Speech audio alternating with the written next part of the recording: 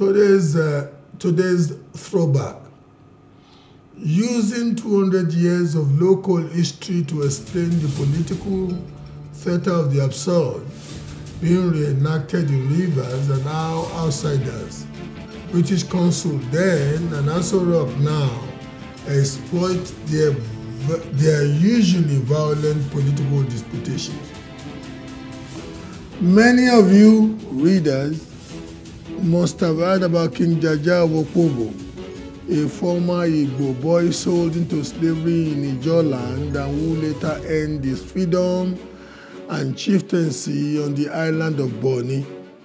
What many of you may not know is that Jaja was one of the Toffees of Bonny who was violently chased out to go and found Opobo, where he ultimately gained fame and the British treasury that led to his kidnapping, exile on the Caribbean island, and death at the Mediterranean on his return passage by his British abductors.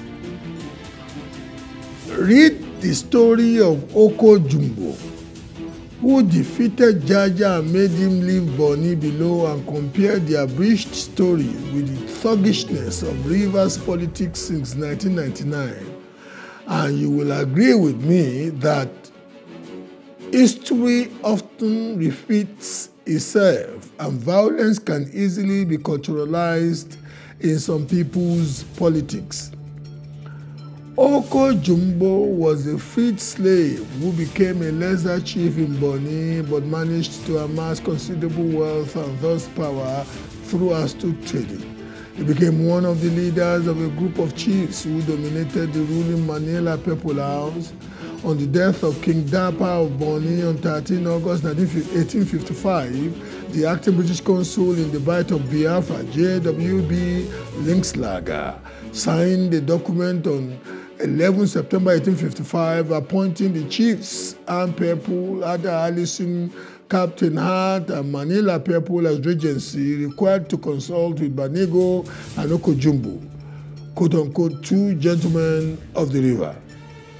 The arrangement, which gave the Manila People House control of the regency, caused immediate disputes with the rival Ani People House. When Linkslager's replacement arrived, he reported that, quote, the four regents never lived in unity or unanimity. Consequently, civil war was ever rife around and about them, leading to immense loss of British property.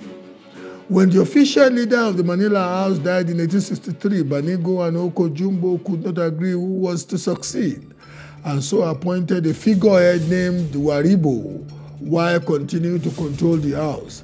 In an attempt to restore calm, the British restored William Dapa Pepu I, whom they had exiled in 1854 as king on 18 August 1861, and on his death on 30th September 1866 installed his son George Oruigbiji Pepu as king. However, Oko Jumbo remained leading power in the kingdom. On 6 March 1866, Bishop Ajayi Crowther described Oko Jumbo as the most sensible and wealthy man in Bonny and noted that he had learned to read the first chapter of St. Matthew. The next year, he had learned to write and enrolled 13 of his children in school. He gave his support to the Christian missionaries and on Easter Day 1867 joined King George in declaring that the monitor lizard, the traditional deity of Bonny, was no longer Bonny Juju. Postscript. It must be stated that the political culture of violence is not unique to rivers. Wait here in Ibadan, the often reenacted violent politics of Kano that I am already praying against, the temperamental politics of the eastern states should tell us that we as Nigerians need to generally work on our political culture. I am Bola Oba.